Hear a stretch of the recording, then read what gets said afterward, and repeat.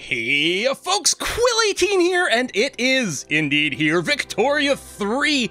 We've been talking about it, we've been dreaming about it, we've been memeing about it, but Victoria 3 is now just inches away from everyone's hands. At the time this video is going live, I think it's just a couple of days away from a release.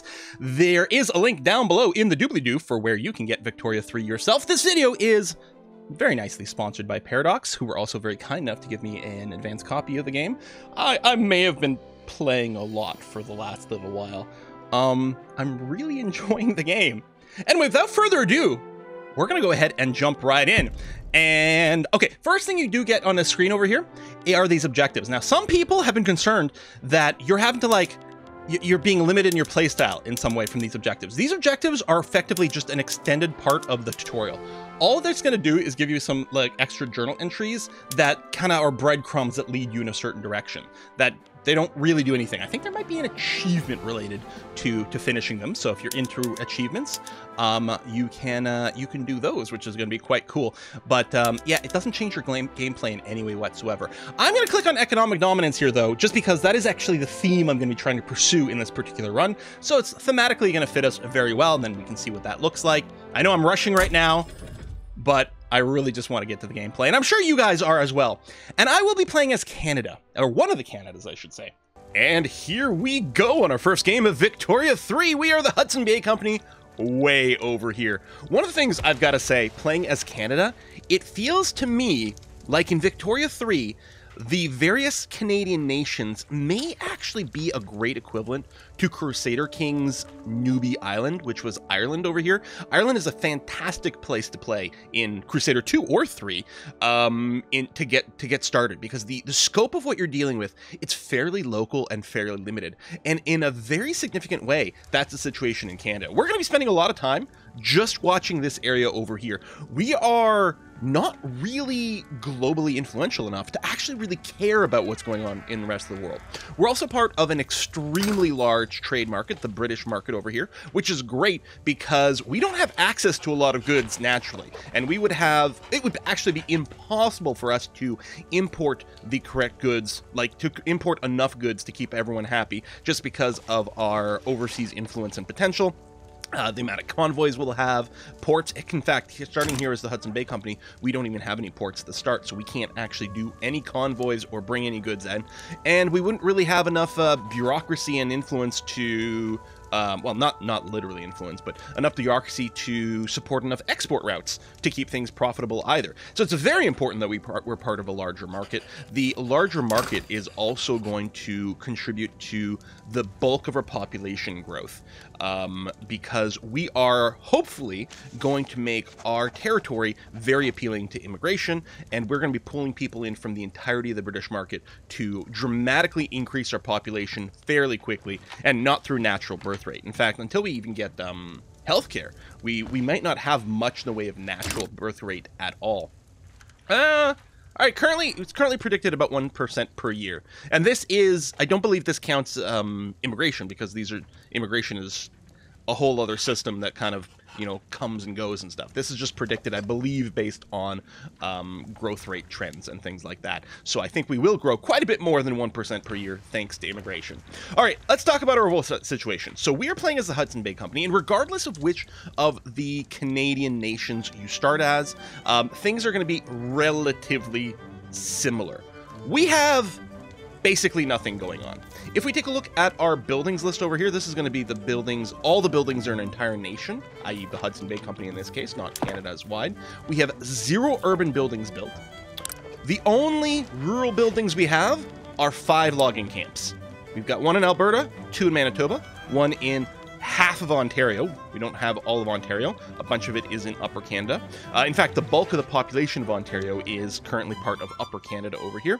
And we also own half of Quebec. And again, though, this is a very small, well, I mean, physically it's about the same size, but the bulk of the population in Quebec is down here in Lower Canada. So we don't have a lot of territory, and we don't have a lot of buildings. 5 logging camps, that is it. We do have a couple of barracks. They're installed in Manitoba, but we have no ports, no construction sectors, nothing like that currently. And it's kind of the same case everywhere. If we check Lower Ontario here, well, sorry, Upper Canada, Ontario, by clicking here, they have 2 sulfur mines, 1 ranch, 1 tobacco plantation, and 1 wheat farm, and that is all. Nothing in any of the Canadas, none of the Canadas start with very much at all. So we kind of have a blank slate to go ahead and start building our economy. One of the big things with us is we are going to be heavily limited on population here. We are going to have to carefully manage our building, yes, to manage our economy as usual, and yes, we're going to want to make sure we're building profitable buildings, but we are going to have to pay very careful attention to how many workers we have available in each one of our states. So, for example, currently Manitoba is our state capital. If we click on Manitoba itself and look down here, we have 5,000 peasants available. So, let's talk about how the population works in Victoria here. We have, well, first of all, the population is extremely detailed. We can look at the population of our entire nation, broken down in a variety of different ways. We can also check the detailed list of everything. And there's a huge breakdown. So this is, in my entire nation of the Hudson Bay Company, I have 80,000 laborers. I can expand this and see that I have 748 laborers that are Anglo-Canadian Protestants that live in Hudson Bay, Quebec, and work in logging camps. Not to be confused with the Franco-Canadian Catholic ones in Quebec that work in logging camps. They're obviously totally different, as are the Sioux animists who work in the logging camps in Ontario in this case, and the Métis, and so on and so forth. So you get this big breakdown of pops that are divided, based on where they live, where they work, what their culture is, and what their religion is. So we get an extremely detailed breakdown of all these things. Now, some of these people are going to be working, and by default, a lot of them are going to be working in subsistence farms, which, actually, I'm going to switch to the grid view here, or sorry, to the list view, which is super duper awesome. I love it so much. Also, I want to acknowledge here, I am playing this at 100% GUI scaling, so that the font is nice and big for all you people who are watching on telephones and things like that. But if you are playing on your own, highly recommend hitting escape, going to settings. The GUI scaling here, this is actually recommended to me by one of the Paradox devs. They say this is how they play on their own. They drop their scaling to like maybe 80% or maybe 90, and then you can fit so much more on the screen. It's actually very helpful for the outliner on the right, which is not visible right now, but we'll be turning it on shortly. You can fit so much more information at a glance, which is fantastic. But I think this font's going to be a little bit too small for the videos, so I'm going to keep it at the default, which I think is this default, just to make sure that when people load the game, they can actually read things. But yeah, for you gamers out there with big old monitors and nice high res, you can bring that scaling down and get a lot more info. So the big thing for us is the number of peasants. These are currently working in subsistence farms. This is basically what happens when no one has a job. They will just start subsistence farming, i.e. they've got a plot of land somewhere out there and they're just trying to grow a little bit of crops on their own. You don't build these at all. Now, these subsistence farms don't make their owners a lot of money. So this is a look at all the subsistence farms in Ontario, well, Hudson Bay, Ontario. And yeah, they don't use up any resources. They pay themselves, they earn themselves a tiny little bit of a wage, but very, very little. They do produce a variety of goods, which is actually not a bad way to kind of have your economy just at least have a kind of a baseline going on. But yeah, the people working in subsistence farms do not make much money, and they may have a hard time affording their needs, which actually we should talk about a little bit. If I look at some pops, and we can look at our populations on an individual state. So this is Ontario specifically here. So if we take a look at some peasants in Ontario, we can see how they are overall doing. Yeah, so overall, the peasants in Ontario are part of the lower strata, so they're not, they don't do a lot of money. Their interest group of note are the rural folk interest group, although these are currently politically inactive. Pops with low wealth, low education, don't tend to be very politically active, which has some pros and cons for us. But yeah, if we look at a specific group over here, we... I guess, do I have to go to the detail screen? I mean, I can take a look at... oh, yeah, no, there we go. I can keep popping in here. Their current standard of living is impoverished, and if I look at why that is, over here, we can see more details. So they pay an average of 13% of their income in taxes, which reduces the money available. And then we can take a look at their pop needs. And in particular, this is all the things they would like to buy and the relative prices. So the amount of money they have is going to impact how many of these things they can actually purchase to satisfy their needs. Now, some of these are... interchangeable. So they need to eat food, for example, but that can come from a variety of sources. Right now, groceries are very expensive, so they're often going to be forced to buy other things. So there's some options over there for stuff, but yeah, their subsistence building, limiting to low standard of living. Their wealth rating over here, this as they earn money, as they save money, as all their needs are met, you know, that sort of thing. Basically, based on how much money they make and how expensive goods are, their wealth category may go up or it may go down. Right now, we have it on pause, so there's no progress made either way. But if it goes up and they increase their wealth level, they're very happy and can become loyalists. If they're broke or goods are too expensive, their wealth level may go down. They'll get very cranky. They can become radicals as well. So, you know, we have to manage these things. But for now, the big thing is we just need an economy. In general, in any way whatsoever. Our economy is microscopic. Our gross domestic product here, the GDP of the Hudson Bay Company, is 400,000 per year. And that's about the same for all the Canadas over here. So if we look at Upper Canada, for example, their GDP is only 300,000. Lower Canada, 420. It's going to be quite small for New Brunswick and Nova Scotia, 160, 100. And the Columbia District over here is at 170. So we're kind of part of the big three. Upper, Lower Canada, and the Hudson Bay Company, a little bit the big three. Of those three, we have the lowest population at 250,000. Upper Canada has about 400,000, although they're going to lose a bunch right away. Their standard of living at the start of the game, they actually have a bit of a hard time. They're probably going to bleed off like 50,000 people at the start of the game, but it is actually a strong start. I gotta say, Upper Canada, you only have a single state to manage. It's actually great as a new player, and it's got my hometown in it, but I want to start with the Hudson Bay Company for other reasons, which we'll get to eventually. Lower Canada over here, yeah, so they have the most. They have 500,000 people.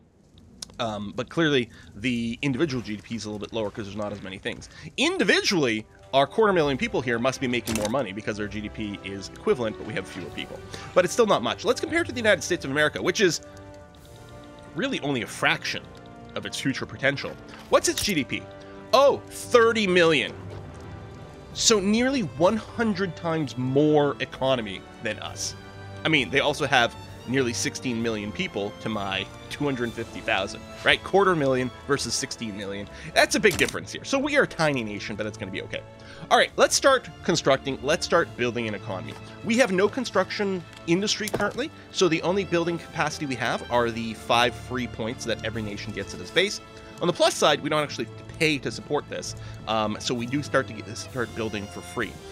However, we are going to want a little bit of a construction industry so that we can build a little bit faster. We have a slight budget surplus currently, and we'll be able to improve taxes to boost that a little bit more. So the first thing I want to do is I want to build a construction industry. It's not going to make us money, but it'll let us build everything else that much faster. So we're going to build a construction sector. And there's a bunch of different ways that you can be building these, first of all. You can click on an individual state, and then from the buildings view, we've got the construction sector visible over there. If you're in the grid view, grid view, you get the same button over there. You could start it specifically in Ontario. Again, list view, very handy just to be able to see more. You can go under trade lands. The first category here, buildings, is where you can build construction sectors as well, which lets you pick which state you're going to build in, which is the exact same view if we go to buildings over here. And under development, if we hit construction sector, again, we get the list of where we might be able to build it. So we're definitely going to want to pay attention to how many available peasants there are in any particular given state, because if this hits 0, we're not going to be able to hire enough people for our buildings. You can also, when the pop up here, you get the note sometimes you'd have not enough qualifications to fully staff this building. Buildings will need a variety of different workers. So this building here needs 500 bureaucrats, 4,000 laborers, and 500 clerks. So right away we know we need 5,000 staff to fully operate this. So building in Alberta would be crazy to start with. We're really going to want to limit where we build this to Quebec, Ontario, or maybe Manitoba. But even these places that say they have enough people overall, you'll still get the complaint about qualifications. So some of these jobs don't really need any expertise, but some of them do. Most likely the problem here is bureaucrats and or clerks not having enough. If we take a look at Ontario itself, and we look at qualifications over here, we can see, I think it was it bureaucrats and clerks? I already forgot what we need to build it. Bureaucrats and clerks, yes. We need 500 of each. We do have 500 bureaucrats available.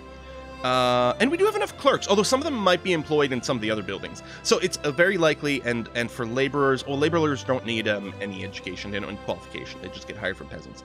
I'm betting some of our bureaucrats are currently working at this logging camp or something like that. Or something. I don't know. I don't think we'll actually have a problem meeting the qualifications. And we do get some extra people earning these qualifications every month. So we're going to be okay. I think Ontario is a good candidate for our construction building because while none of my states, I'm going to refer to them in states because that's the game mechanic here. But obviously in the long term in Canada, Ontario is a province, not a state. But anyway, Ontario is going to be a fairly high population thing once we absorb Upper Canada. Quebec's going to be in the same situation as well. Once we absorb Lower Canada, and we'll talk about how that happens later on, we're going to have lots of population over here. These are going to be great places where a lot of construction is going to happen. A construction building will give you construction capacity in your entire nation, but you do get a slight bonus to efficiency of construction in the actual state where it is as well. So we can expect we're probably going to be building a lot in Ontario and Quebec, so they're great candidates for construction sectors. So I'm going to build one immediately so we can build everything else faster. I'm wondering as a Canada thing if it might be worth not building a construction sector right away, just because we're so limited on population. But again, we should be getting more. So we've got that. Let's deal with the other things at the top here before we unpause. I know it's like typical Quill, it takes forever to unpause, but we got stuff to talk about. We're getting a little warning about market access. This is fine. Once we unpause, it's probably going to deal with itself. And at 99%, it's okay. Our market access over here determines how good we can sell goods to places. And right now, I probably just need a recalculation of the shipping lanes once we unpause. But if we're worried, if we check market and go to trade routes, actually, there's not quite enough convoys for the required routes in the British market. We have very little ability to actually contribute a large amount of convoys to this British market. I mean, I think literally we have 0 right now because we have no ports. But even when we unify all of Canada, we're not going to be a huge contributor to this. We're really reliant on mostly Great Britain, as well as its other holdings, to contribute enough convoys to keep the British market healthy. This, I'm sure, is going to rebalance itself very shortly. However, we will get a crunch here in about 20 years at the earliest. Maybe 30 years at the latest, there could be a big convoy crunch that we're going to have to worry about. And mostly it's going to be reliant on us to probably make sure there's enough lumber in the market. So I'm not worried about that. Battalions and reserves, that just means they don't have a general, which I don't care about right now because we're not worried about warfare yet, although theoretically tension could rise over here with our colonization, which we'll talk about later. We have no active research, so let's look at that. First of all, the military tree in the middle here, I'm really not going to be paying attention to this. We're not likely to get in any very big, significant wars. Although I will say, it is entirely possible to fight the United States of America here as Canada. Which seems weird, but the reason is we are Dominion of Great Britain here. Well, technically, currently, we are a chartered company. But yes, we are a puppet of Great Britain. With certain restrictions to certain diplomatic things we can do, but we can start. We can start some noise here with the United States of America, and Great Britain has a very powerful army, and they're very likely to join us in those wars. And so we can kind of sit back and relax and let Big Daddy Great Britain do some work, and that might be something we look into a little bit later. Mostly, it'll depend on if America beats us to colonizing this place and gives us ugly borders, which is actually fairly likely to happen. Our colonization rate is pretty slow because the primary puller for colonization rate is the amount of population we have, well, incorporated population, and we don't have very much at all. So we're sort of sitting at the minimum over here, especially with the fact that it's splitting across 3 different colonies currently. Whereas the United States, we should be able to see a little indicator for their colonization at some point. They colonize much faster. Also, I think because of that, the tension with their colonization efforts raises so much faster, so they're much more likely to have an uprising, which leads to a war, which leads them to instantly annexing things. So in the current state of the game, we're very likely to kind of lose this over here, and then get salty about it, and then decide to declare war on the United States just because we're bitter. But Well, we'll have to wait until later. Anyway, all that to say, we don't really care too much about military tech, although I will note that the percussion cap does lead to munition plants, which might be something useful for us to build later on. We could become an arms supplier for the world. We'll see. Under production, now, right now, we really don't have much of an industry. So there's not anything that's too tempting. If you do start as Upper Canada, i.e. sort of Southern Ontario, you do start with some farming and ranching. Intensive agriculture is very appealing early on. It unlocks intensive grazing ranch, which causes your livestock ranch to consume more grain, but produce more, including more fertilizer, which then gets used for the soil enriching farming, which means you produce more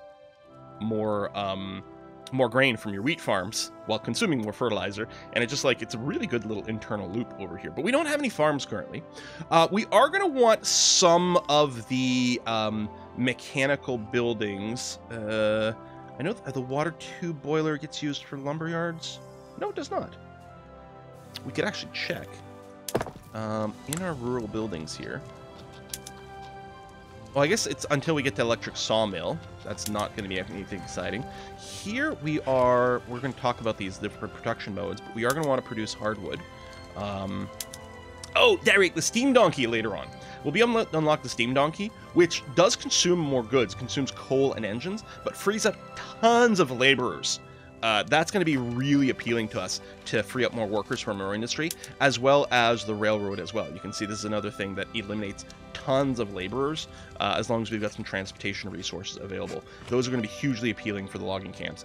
When we do mining, and we will do mining, we're going to want some more of these techs over here. Mesmer process is for iron, or for steel making, mostly, but the atmospheric engine is great for our mines, as is the boiler over here, as is nitroglycerin, as is dynamite, although we might need some chemical plants to be able to do that. We could consider canneries for a first research under production here, and the reason is, currently, in the British market, if we go over here and look at all the goods, and sort by market price, the most expensive things currently in the British market are groceries. Second to that, hardwood, which we produce from our lumber mills. After that, it's transportation, which we're not going to be able to produce until we get railroads. Then we've actually got fruit, which is fairly expensive, and then opium, which we're not going to get involved with, and there's some pottery and other things over here as well. Glass is fairly pricey and will become pricier, as is paper will become more expensive as well. But early on, our first actual industrial building, I think I want to build a grocery, because right now they're going to consume grain and fish and different things like that, which currently are not too expensive. I don't want to overbuild on groceries early on. Well, we can't really overbuild on anything, but I think one grocery first might be great, and then we might focus a little bit on logging. We'll see. But I'm going to go ahead and assume we're going to build a grocer. So if I go into our building thing and go to industry and click on food industry, we can see a list of places where we can build it. Now, this profit prediction is, I don't know exactly the logic for this. I think they make certain assumptions about the sale. I think they're pretty accurate about the costs, but I think with the sale prices, I think they're making certain assumptions, very conservative assumptions about maybe only selling to the local market as opposed to the actual trading market. I'm not entirely sure. If we were to build this building in Quebec, it would make tons of money. But you can't just ignore it, because sometimes it's accurate. In this case, I'm 100% positive that a grocery would be super profitable in Quebec. Right now, the price difference everywhere here is just based on the fact that these places have different wages. So Saskatchewan, the wages are very depressed currently. So the average wages would be 0.8K per week, as opposed to, if we look at Quebec, it's 1.5K per week. So it would be more expensive to build in Quebec, but it would still be profitable. Still, it looks like the great place to build might be something like Saskatchewan. However, I will not build in Saskatchewan. Why is that? Saskatchewan is an unincorporated state. These guys don't pay taxes. So it would still be great for their economy and make, people a bunch more money and make them very happy, which is great on its own count, although they don't really vote because they're not incorporated. But I think I'd much rather build it in Manitoba. Well, I could consider Ontario and Quebec, but to me, thematically, the prairies here, this is where we grow all the food in Canada. So it sort of makes sense to also put the food production building over here. And yeah, people are a little bit rough for money as well. So let's see if we can boost Manitoba. So yeah, I'm going to go urban building here. And we'll drop in a food industry, which should make them tons of money. That's going to be fantastic. And with that, we're nearly the end of the episode, but we'll go ahead and unpause. Oh, I didn't actually start research. So I'm going to research canneries to boost the food industry, because I think that's going to be quite useful. After that, there's a really good chance we're going to do tons of society research. Actually, I immediately paused again, because there's actually a few other things I want to deal with immediately. I want to pin the interest groups to our outliner. I find that really handy. I also don't mind pinning the states over here, at least for now. And then, yeah, we can see our states and our unincorporated territory. Note that it does not include Saskatchewan and Alberta over here, because they sort of count, they're under a different subcategory, because there's colonization efforts going there. They're under the colonies view over there. But the big thing is, I kind of want to pay attention to my incorporated states right now, and think about continuously queuing buildings up in these things, assuming they've got some spare workers. But what I want to do is I really want to get the intelligentsia happy. And the reason for that is, if they are happy at a +10, then they activate propagandists, which gives us a 50% immigration attraction. And this, all these effects are doubled if a group becomes powerful. If they get over 20% clout, all their effects are doubled, which means we get plus 100% migration, which is going to be amazing for us. So I'd really like to make them happy. We can do that by changing some laws. The other thing I remembered just now is that we can increase immigration a lot with some edicts, which we're going to want. We need as many people as possible as quickly as possible. We can run some edicts, or decrees rather. And Greener Grass campaign gives 50% more immigration as well, which is amazing. Well, it's more migration attraction, so not necessarily 50% more numbers, but still it moves it in the right direction.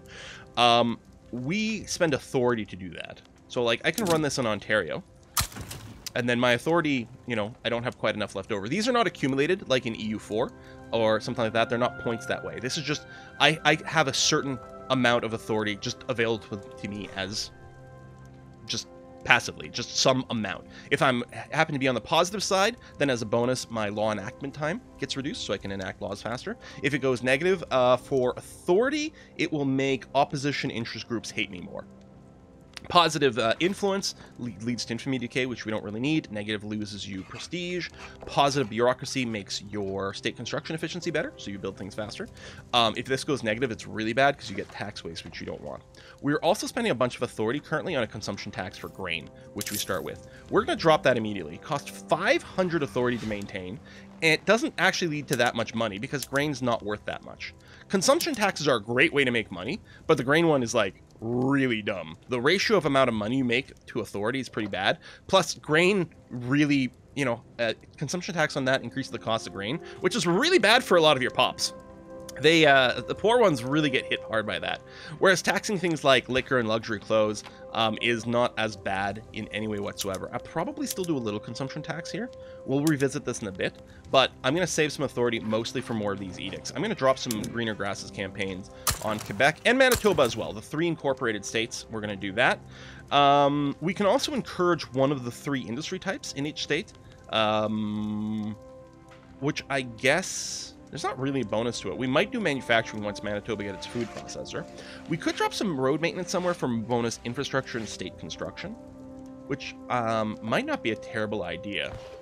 Like, I could drop this. So right now we're doing construction in Ontario. I can do this until the construction is done, then drop it and move it to Manitoba just to help get the initial construction going. That seems like a pretty good idea. Let's spend our influence here. And for this, what I'm going to want to do is I'm going to want to just... make friends with some people. We are going to want to improve relations. Some of you may think, hey, why don't we declare war on the Iron Confederacy or Nitsitapi? Well, the answer is we actually can't, because they are, at least in my current build, they are decentralized nations, so I actually can't declare war against them. So the only thing we can do is work to colonize over here.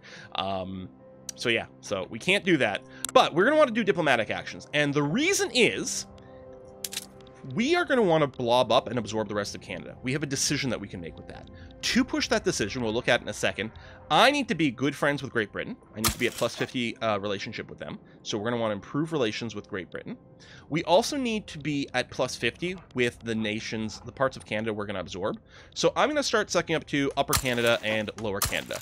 Both of these, we already have these states incorporated, Ontario and Quebec. They're already incorporated states for us. So when they complete, they'll be part of an incorporated bunch. They've got lots of population, some good resources, and a little bit of industry to get started. So we're going to do that and spend our diplomatic influence. If I go to the journal here, we have a decision for Confederate Canada, or Confederate Canada. I don't know if it's like, this is the adjective or the verb, but if we have nationalism, and if we're besties with our neighbor, and we have a greater GDP than them, which should be fine, pushing this button will absorb one of the other Canadas.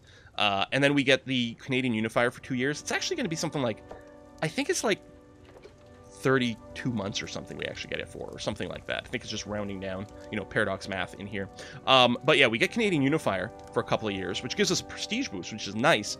But this is also the cooldown for Confederate Canada. So we want to push this as often as possible, which is every 2 years and change, basically, assuming your relationships are okay. And then we'll absorb the rest of Canada. Was there something else? Oh, yes! I'd really like the intelligentsia to like me more. First of all, who's in our government? Just the industrialists. It would be great if there was a law that the intelligentsia and the industrialists both like. So if I tried to pull you in, it would boost legitimacy and wouldn't lead to any radicals. Okay, I'm going to do that. So you'll be in government. You'll like that. And then, yeah, any laws you want to push. These are all the laws that the intelligentsia are interested in. Public schools would be fantastic. Property women would be great. Don't be confused. This is not women are property. This is women get to own property. Because right now they have nothing. And what's great about this, first of all, it's the right thing to do. Secondly, it increases our workforce ratio. The more we empower women, the more they're allowed to work and participate in the workforce. We get more workers, which is going to be huge for us. We actually can't do these yet because we need extra laws to be able to unlock that. Census suffrage is quite interesting. If we have census suffrage or universal suffrage, this leads us down in our journal over here. Oh, we don't have any journal entries, but path to liberalism here. Well, path to liberalism is the first step,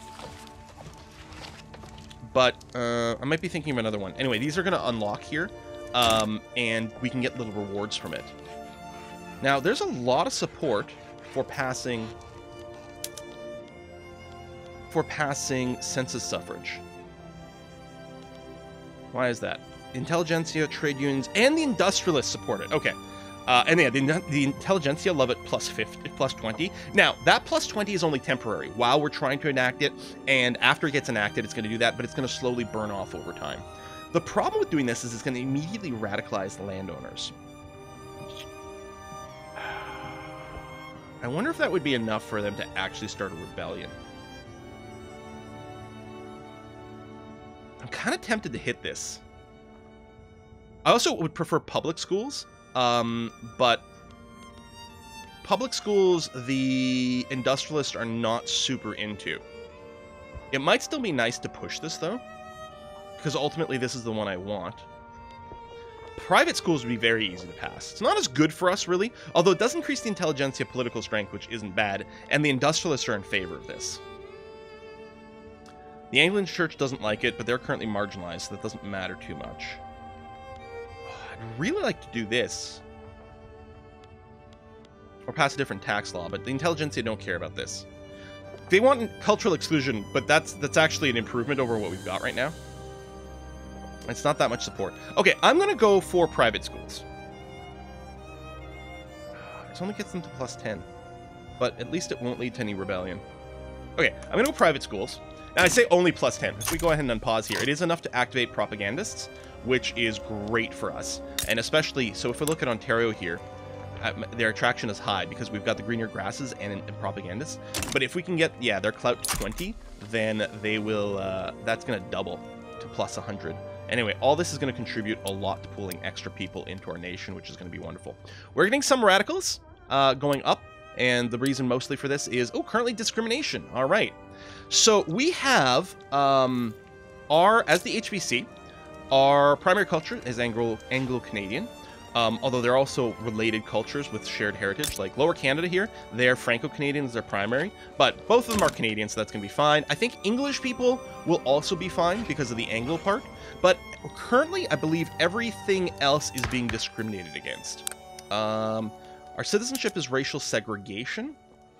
So yeah, we have to have a shared heritage cultural trait, which I believe is what makes it. So even though we're Anglo-Canadian, Franco-Canadians and English people are going to be fine, but I think everything else is getting discriminated against.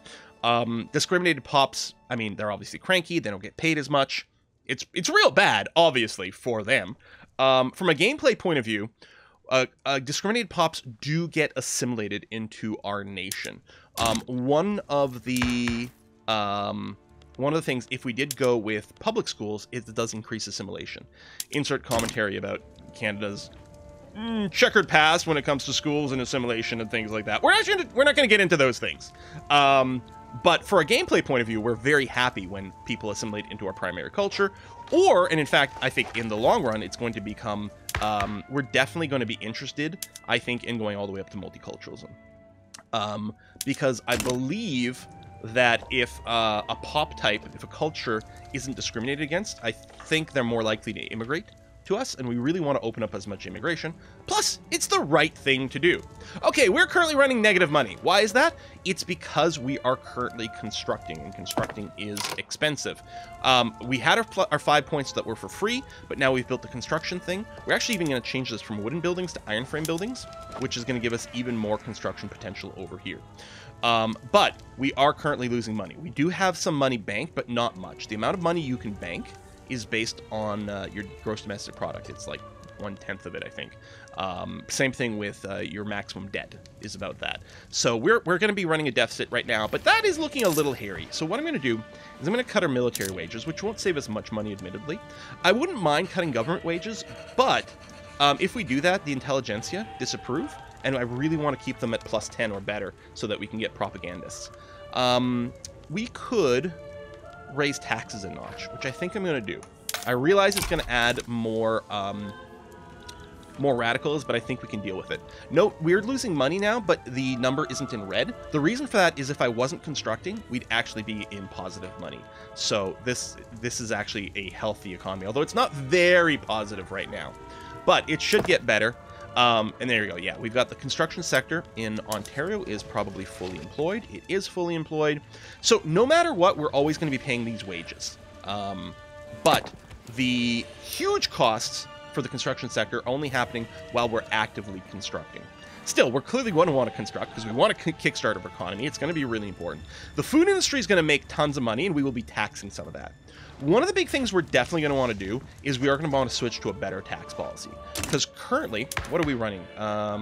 We're running land-based taxation, which mostly means taxing the peasantry. It doesn't make a lot of money. It does make our landowners very happy, but the rural folk and the petite bourgeoisie are not a fan of this. Any other tax law is going to generate... Hang on, let me pause a sec. We've got private schools. I'll come back to you. Any other tax law is going to generate more money. So you can see we'd make another about 1K from the per capita taxation. We'd make a little bit more if we went proportional. Graduated taxation would also make us more, but not quite as much currently, although this will improve as our economy tweaks itself a little bit as we get more rich people because they'll get taxed harder. Now, to unlock graduated taxation, we would need socialism tech, and for proportional taxation, we would need egalitarianism, which actually isn't very hard for us to reach. Although currently no one is interested in supporting this. The bourgeoisie would endorse it greatly, but they are marginalized. The armed forces and rural folk would also do it, but they're not in government, so they can't help with that. But the per capita taxation would be okay. The trade unions oppose it, although I think they'd actually, I think they oppose the land-based taxation more. They would just rather us jump to a more aggressive one immediately. The industrialists are fine with it, and this is one of our major groups. They're currently in government, which is why we have 30% chance. I think we are going to push this so that we can make more tax money. So we're going to go and propose that next. No one's going to be marginalized, and in fact, the industrialists, I was going to say, they're probably at +10 or above. So capitalists are now contributing more money to the investment pool. Investment pool is a pool of money over here that gets used for construction. It's going to sit at 0 right now because we're spending it actively on construction. But you can see we're getting 330. Actually, no, now it just went up to about $600, I think, a month, from the industrialists liking us so much. So they are going to be offsetting the cost of us building. And if we don't build for a little while, maybe to recover from some debt, the entire time the investment pool is accruing money, so it's going to improve there. Okay, so this first episode's already gone quite long, so I'm going to go ahead and put a cut in here. I know we barely advanced the time. I know, but we have done so much already to set up our nation in a nice state. Oh, there we go, path to liberalism. If we did run census suffrage or universal suffrage, we would complete this and get an event. I don't remember what the reward to the event is. I think it might give a boost to one of our leaders or something like that. It's not a bad thing to pursue. And the suffrage laws are, you know, again, they're the right thing to do in general. So we might try to move that way. Although currently it would really upset the landowners. If we, the landowners' interest group should shrink as we move away from a very agrarian society to more of an urbanized and industrial society. Landowners will eventually become potentially, hopefully, marginalized. And I say hopefully because the landowners are going to be pretty contrary to my interest in terms of what I'd want to develop. The kind of laws that they want to push are not laws I'm, generally speaking, going to be looking to run. So they're going to be very cranky, so we're hoping to become marginalized so that they're not a problem. Anyway, folks, that's the end of the very first episode, which, again, this first episode was sponsored by Paradox. Thank you very much, Paradox, for sponsoring that and giving me access to the game a little bit early. We are going to wrap it up here. Next time, though, we're going to continue this Let's Play. I'm very excited to be playing as Canada with you guys. Currently as the Hudson Bay Company, but soon, Canada. See you next time, folks. Bye-bye.